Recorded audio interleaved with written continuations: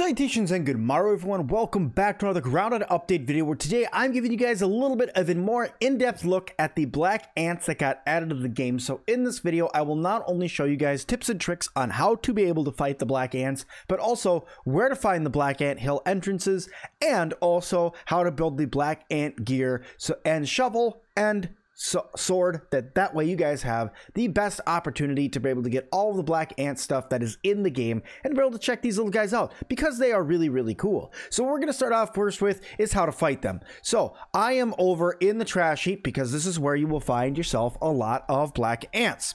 Okay, this is where one of the hill entrances is, as a little bit of a spoiler for later on in the video, but there tends to be black ants that meander this area. Now black ants, or ants in general, are more susceptible to spicy damage than they are, here's one right here, than they are to any of the other types of damage, but I have a level 7 Salt Morningstar to help me deal with them today. So let's go ahead and get started. So the ants, if you look, they have the exact same attack as the red ants. Okay, so they're really not that bad, at least these little guys aren't. They did not add any attacks into the game for the black ants yet. Now they do a little bit more damage and have a lot more health than their little red brethren, but they're actually not that bad. So you guys can see with roly-poly gear, a black ant shield, and a fully upgraded Salt Morningstar, they were not that hard to be able to take out. And that is the standard black ants. The black soldier ants are a little bit harder than that.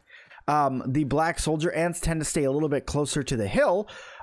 So we're going to go check that out right now. Now, caution, when you're coming over here to find this hill, you will need a gas mask in order to not die or not at least take some health loss while you're over here, because this rotting donut that's right here causes a problem for all of those who want to get over to this area.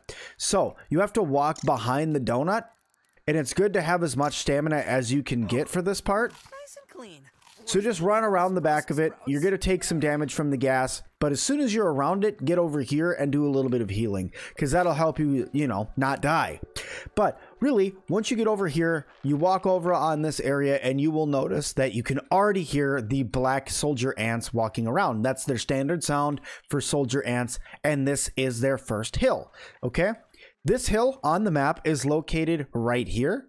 Okay, it's the black ant hill descent. So what you'll do is you'll walk around this area. You're going to come back through here and walk around this way. This area right here is blocked, so you can't get through there. So you do have to walk around this location. Other than that, you can try to squeeze in through here, but it doesn't really work. So this tends to be your location, or you can walk all the way around the outside and get in that way if you want to as well. But I prefer going through this way to get to the black ant hill descent. But once you're over here, you can go down in here in order to summon out the black soldier ants. I will see if I can do that now. Okay, I am now in their little hill right here, and you guys can see one of the black soldier ants right here. And I'm going to first off show you guys that, yes, they do hit pretty hard. But they are not that difficult to fight down themselves. They are really susceptible to bashing damage.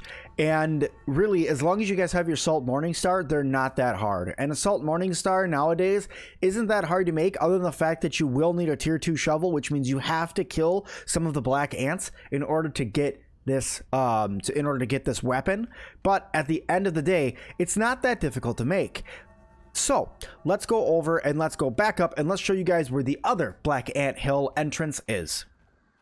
Okay, so this next location that I want to walk you guys through is over in the sandbox, okay? But I wanted to start over here by this zip line because I thought that would help for most people who are going to be getting into the sandbox, because this is kind of the first area where you have a direct path that leads into the sandbox. So we're going to start from over here, and what I would suggest you guys do is bring a little tufty with you, bring a dandelion tuft. That's going to help you guys out, because it's safer to run along the outside edge of the sandbox than to run straight through the sandbox. See, look, you can see little black ants already on their way over here. But running around this backside location, where you're looking for is that little divot right there that's right in front of that giant blue sandcastle building piece. So let's just get over there real quick. And what I suggest you do is you jump off of the outside of the sandbox and hover down to very close to the inside of the Black Ant Hill entrance, because it's going to be safer for your character to not take as much sizzle damage, because sizzle builds pretty quick if you guys don't have on the antlion gear or fresh defense. So let's go on and hop on down over here, use my tufty, and then you see I'm very easily able just to run up and get down inside of the new Black Ant Hill entrance that's over inside of the sandbox. So this is another area you could go down into. There will be a lot of black ants down in this area. If you run down, it gets super duper dark, but if you keep on going, sooner or later you do get some light from some natural light that comes through, also from the little glowing fungus that is down here. And there is also a base in here that you guys can run into. It just takes a while to get there, but there you go. This is the entrance to the Black Ant Hill, or at least the second entrance to the Black Ant Hill. So you guys can get on in here and fight you guys some black ants. Now let's talk about the black ant gear that you can get as well.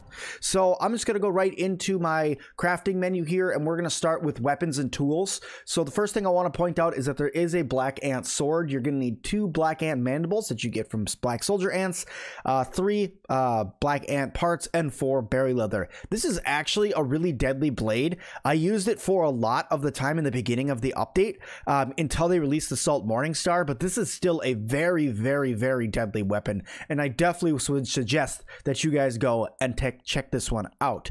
The other thing that comes from this guy is a black ant shovel. This one, like I said, you're going to need to kill both of the different kinds of ants and get one of the rarer parts, a black ant head. If you could get that, you can build yourself one of these cool shovels, and this shovel is what you need to dig up buried treasure, get gum pieces. It helps you guys harvest clay faster. This is an all-around better shovel, so you're going to want to go out and get this one as well. And the last thing that you get from black ants is obviously the black ant shield. You only need 5 black ant parts in order to make this bad boy. You still need 10 black ant parts or red ant parts and 4 berry leather to make it. But all around, it's a very good shovel, it's very sturdy, and it does have better defense than the standard Weevil shield. Okay, so the other thing we're going to do is we're going to check out the armor. So in the armor, you have the black ant helmet and all of that, but there is something important that I want to point out about the black ant gear. The black ant gear does not work the same as the red ant gear. It does not give you hauling strength, and it does not make you a friend of the black ants. The black ants do not care if you are wearing this armor. If a soldier ant sees you while wearing this armor, they will fight you. They do not care, at least at this point. So having a full set of black ant gear is awesome, but it doesn't do the trick for you to block them off. The black ant gear is heavy armor, and it does give you plus to stun, so each piece that you have will help you build up your stun meter faster by using this armor. So this is a very, very good armor set if you're looking to do a lot of stunning, aka if you're looking to fight the Broodmother. If you stun her a lot, you won't have to worry about her attacking you as often. And lastly, the perk that goes into this gear, if we go over to OS and we scroll all the way down, is actually Pincushion. And Pincushion reflects some damage back to the attacker. So whenever you get attacked, there is going to be some damage that goes back to the attacker, aka back to the enemy that is fighting you. So in order to craft this armor, it does take B-Fuzz. In order to craft the helmet, it is going to take more B-Fuzz in order to craft the chest piece, and even more B-Fuzz in order to craft the legs. So you have to kill bees and black ants and get some silk rope in order to put these guys together, but this armor set is definitely worth it for you to go out and get. But guys, that is all of the time I have today to cover the wonderful new addition of black ants to the game. Hope you guys liked this video. If you guys did, please hit that like button for me to let me know you guys want to see more. Also, please leave me a comment down below, and also please don't forget to subscribe. And as always, I'll see all of you guys in the next one.